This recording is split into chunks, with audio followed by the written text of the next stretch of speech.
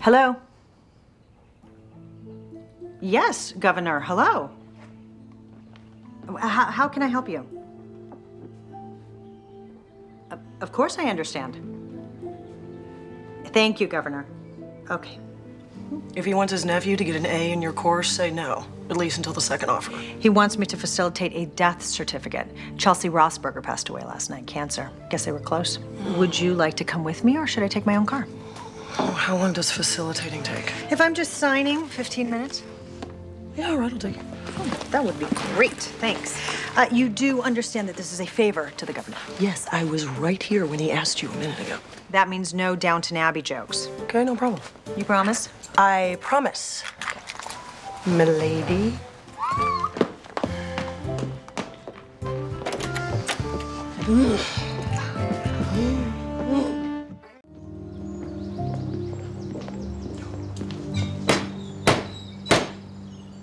That's a little unnecessary. Oh, shoot. What's wrong? I left my monocle in the car. You didn't last 30 seconds. Well, what am I supposed to do if I get surprised? Normally, I would gasp and the monocle would pop out of my eye socket. Very funny. But your snarky remarks are rife with errors.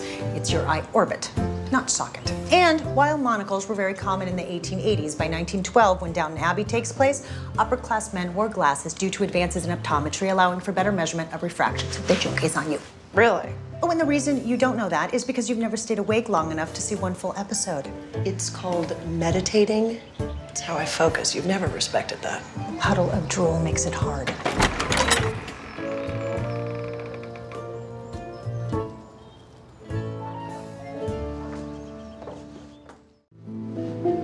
I can't sign the death certificate. Well, there's a very fancy pen over there if yours isn't working. Her bedclothes are soaked with sweat, and there are fresh bite marks inside her mouth indicating violent seizures. I don't know how she died, but I know it wasn't the cancer that killed her. Well, then you need to do an autopsy. Well, in a perfect world, but there are certain sensitive hierarchical issues. Because Dr. Elbow Patches over there is the chief medical examiner of the Commonwealth of Massachusetts. No, wait. You are. Problem solved.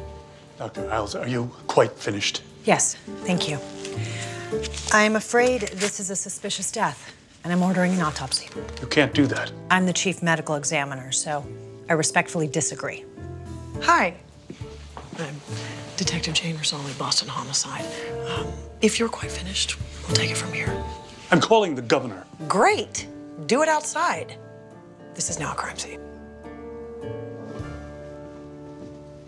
See, if he was wearing a monocle, we would know if he was shocked or horrified. Now we can only suspect.